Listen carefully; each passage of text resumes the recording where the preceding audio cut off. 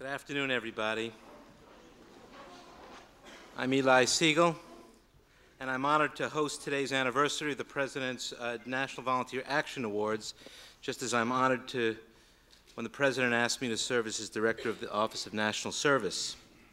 Next week, our President will introduce his national service legislation.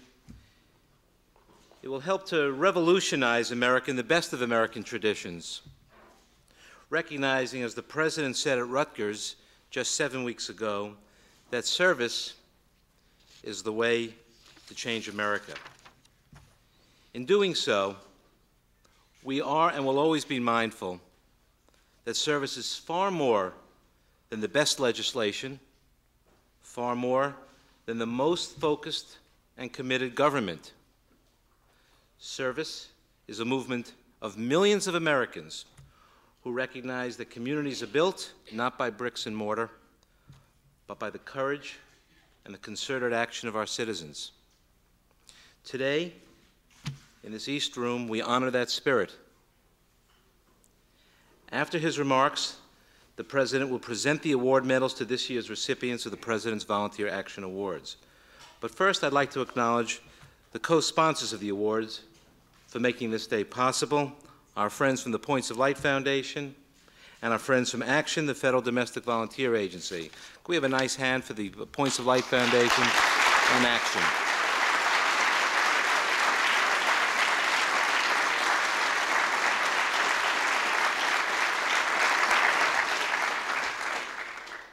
I'd also like to thank the financial sponsors of the awards for their vital assistance and long-term support. Finally, we have two very special groups with us today: the USA Weekends Make the Difference Award winners and the Big Brothers Big Sisters of the Year. Let's have a warm round of applause for these exceptional Americans as well.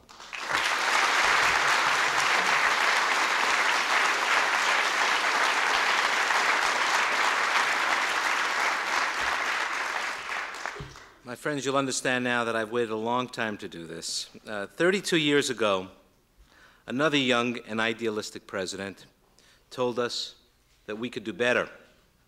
It is my honor to introduce someone who took up that challenge and is now challenging all of us to new seasons of service. My friend and your President, President Bill Clinton. Thank you very much. Thank you. Thank you very much. Thank you very much. I want to thank, first of all, the people who have made possible this 12th annual National Volunteer Action Award event, begun in the early 1980s under President Reagan, the people from the Points of Light Foundation and the folks from Action. I want to say, too, to all of you that this is a matter of great personal pride to me to be president and to be a part of this today, because I have believed for a long time in grassroots community efforts and community service. Last year, on the occasion of my birthday, which I share with the Vice President's wife, Tipper Gore, our two families went to Georgia and built a house with Habitat for Humanity, along with President and Mrs. Carter, as a way of symbolizing our commitment to national service. My daughter selected a school here in Washington in part because one of the requirements of being enrolled in the school was to do community service. And just a couple of days ago, she and her group went out and did one of their service projects, working to build some park facilities for young people who will come behind and use those facilities. And I can't help but say I'm especially proud today because one of the honorees today is the Arkansas Land and Farm Development Corporation from my home state. I should say I had nothing to do with selecting any of these awards, but they will tell you that for well over a decade, I have worked with them in many ways, watching them work against often enormous odds to empower poor people in rural areas to seize control of their own destiny. So I am especially proud of them as well as of all the other honorees.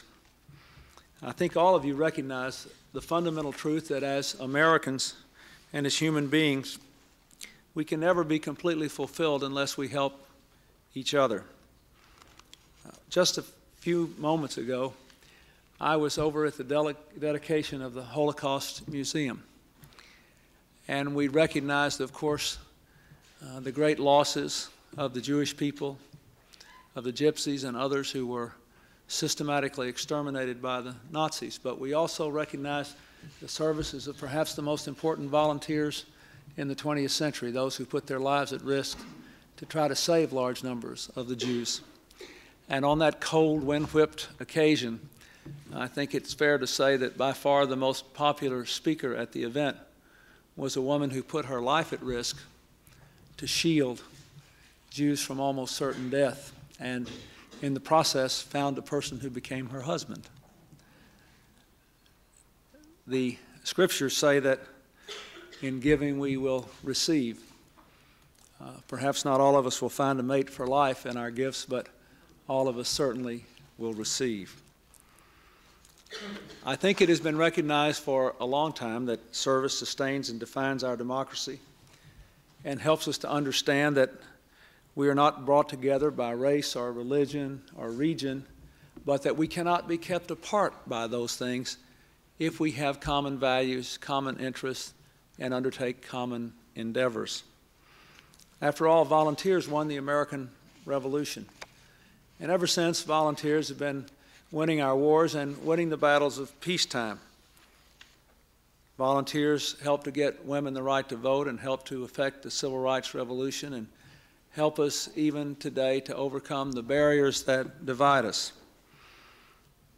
All generations have been called upon to serve, and today, as people are living longer than ever before, every generation now living is called upon to serve, to deepen our lives and to strengthen the bonds of our communities. Today is so special to me because we are recognizing those of you who have risen to the challenge in particularly innovative and effective ways. I hope that as we honor you today, you will all join me in renewing our call for all Americans to embrace the spirit of service. We all have roles to play. Even those who are not in organizations represented here may be able to help to patrol the police and support the work of law enforcement officers in areas plagued by high crime where children are unsafe, or may help to volunteer in a community health center where health care is available in theory but not in practice unless people can find their way to the clinic, or tutoring children after school, or being mentors to children who themselves would like to do better but don't have the role models they need. We bring out the best in our country when we serve.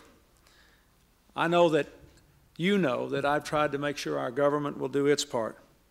And as Mr. Siegel said, next week I intend to introduce the national service legislation that I hope will change our country for the better and forever, to provide a revolution in the best sense of the word, bringing us back to our best values, offering opportunity, requiring responsibility, and creating a stronger sense of the American community. Those are the things which drove me into this race for president well over a year ago, and the things which I hope so deeply will be embodied in the national service movement. We want to make opportunity available by making it easier to get a loan, to go to college, and easier to pay it off through service.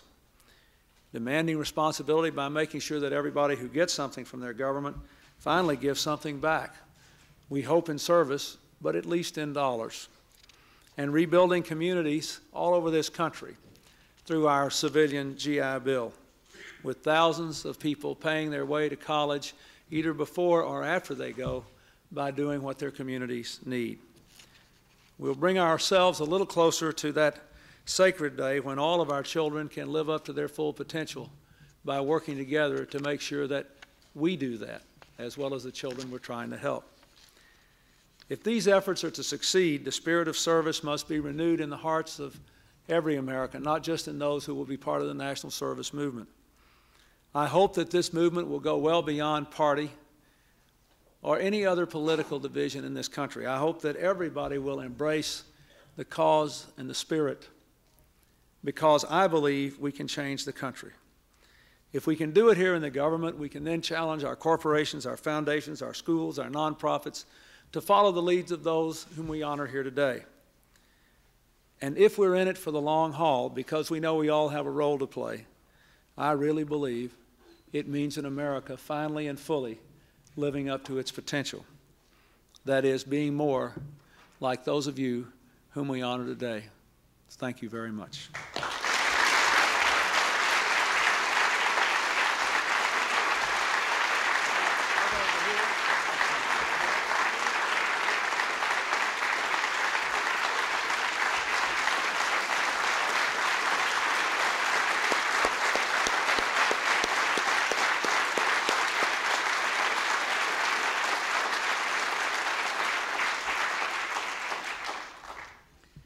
And now it is our pleasure to honor this year's Volunteer Action Award recipients. I'll ask you to hold your applause, if you will, until the end. Our first award winner, we're pleased to honor the Angel Network Charities of Honolulu, Hawaii, which provides temporary housing and job recruitment for the homeless. Accepting is Ivy Olson, Program Director.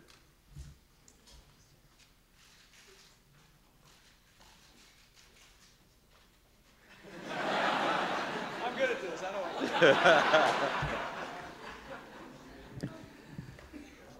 Next, this will be a particular honor for the President. We are pleased to honor the Angel.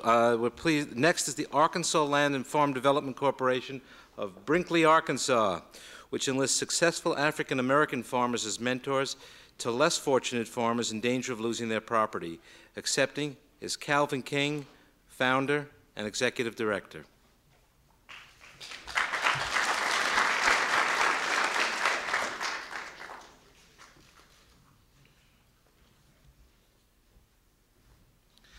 Next is the Clubhouse Gang of Tip City, Ohio, involving young people as mentors to children from inner city neighborhoods. Accepting is Michael Nygren, Director.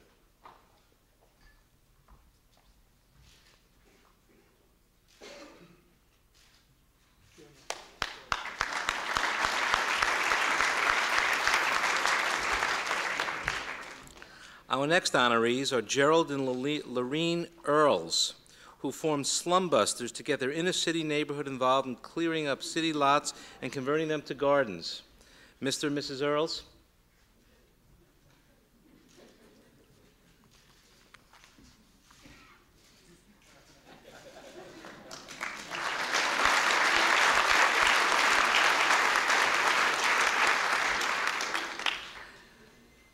Next, I'd like to introduce Teresa DeFreitas, who led in the expansion of Deborah Home, a care and residential facility in Rio Piedras, Puerto Rico. Ms. DeFreitas.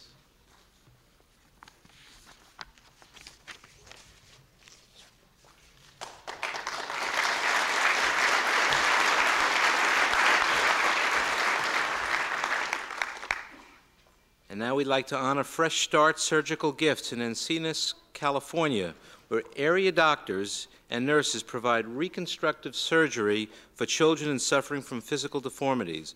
Accepting is Dr. Dennis Nigro, Founder.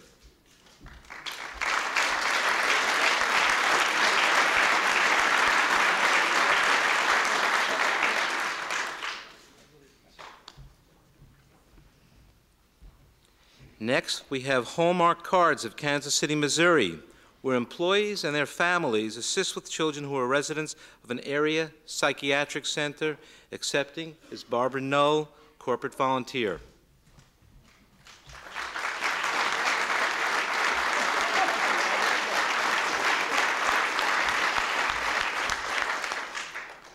And now we honor Homeward Bound of Phoenix, Arizona, which utilizes HUD housing, volunteer sponsors, and professional caseworkers to help homeless and low-income families secure affordable housing. Accepting is Dr. Pamela Martin, Executive Director.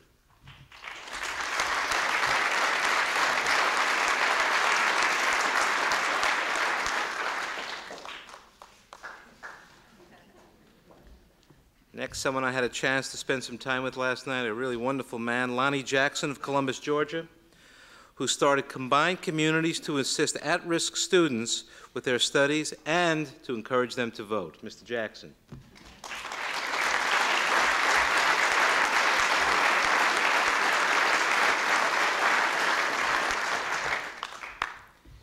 And now we honor the Morehouse Mentoring Program of Atlanta, Georgia, involving over 300 students from Morehouse College, mentoring and tutoring inner-city children. Accepting is Russell Gray, President and Student Volunteer.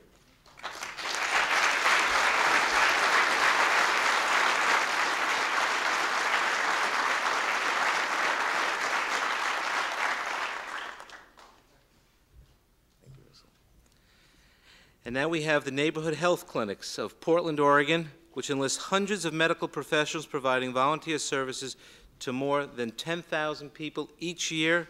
Accepting is Margaret Jaza, Executive Director.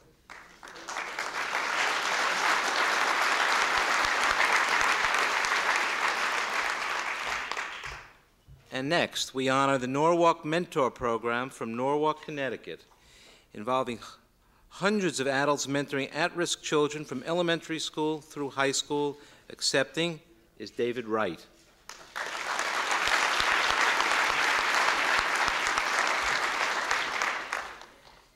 And next is Operation Fresh Start from Madison, Wisconsin, which provides job skills to at-risk individuals by enlisting them and converting abandoned houses into affordable community housing. Accepting is Bernice Owen, volunteer.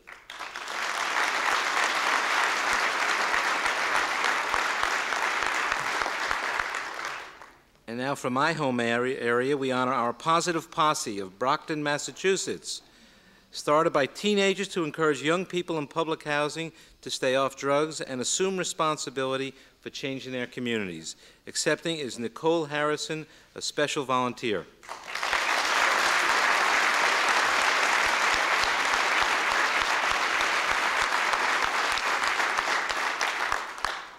Next is the PT Phone Home Project of the Communications Workers of America in Poughkeepsie, New York. Union members installed bedside telephone systems at the Castle Point Veterans Hospital, the first veterans facility in the country to provide bedside access to telephones. Accepting today is Frank Dozio, the founder.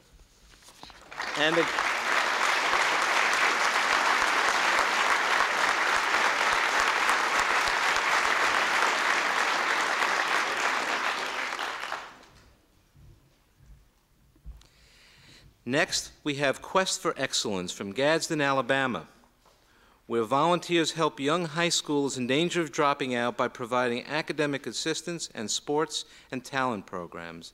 Accepting is Rudolph Williams, the sports director.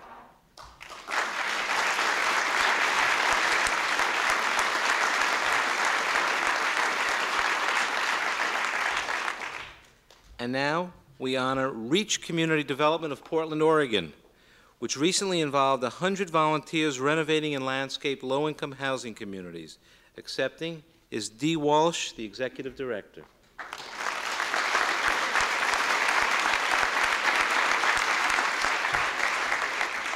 And now I'd like to introduce Beatrice Salazar of Carrollton, Texas, who started Bees Kids, which provides child care for an area low-income housing complex.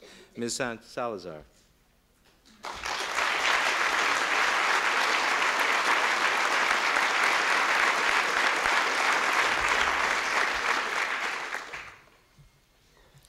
And next we have Barbara Wilk of Westport, Connecticut, who started Eyes of the Future, where eye care professionals administer eye care to Native American children and seniors in New Mexico and Arizona.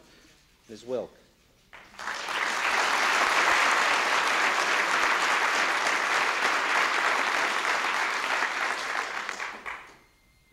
And last but certainly not least, the Yarmouth Health Council of Yarmouth, Maine, which for decades has provided medical services and dental care for area low-income children. Accepting is Constance Hildreth, volunteer.